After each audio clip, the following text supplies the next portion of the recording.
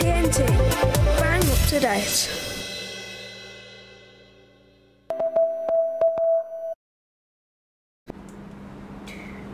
Hello, and here we are at the Coffin Works on the 5th of April 2013.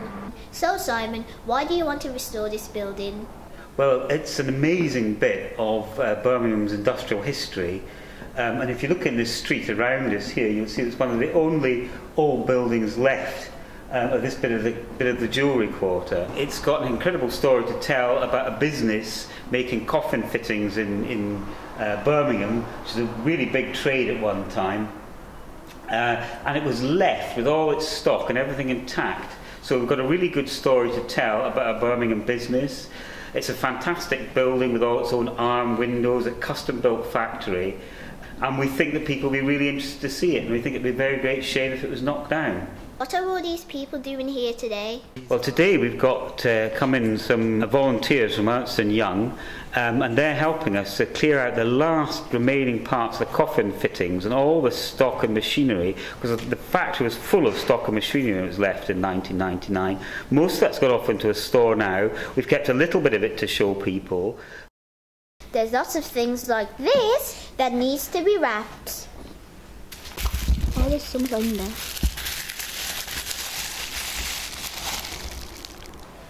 And this is the shroud room.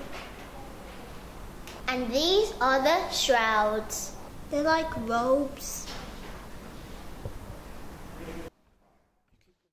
This is called a crimping machine. This is the machine that puts the patterns on. I wonder who's going to be cleaning this? This is a plastics room. It once looked like this. This is the modern extension, but it looks worse than the old one.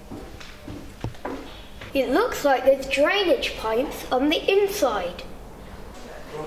And this is the office. Have a look at this. These are some of the books before the days of technology. This is a clocking in machine. And of course, you would need a safe.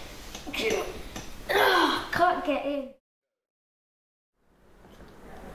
This was the stamping room, and it was probably the noisiest of the lot.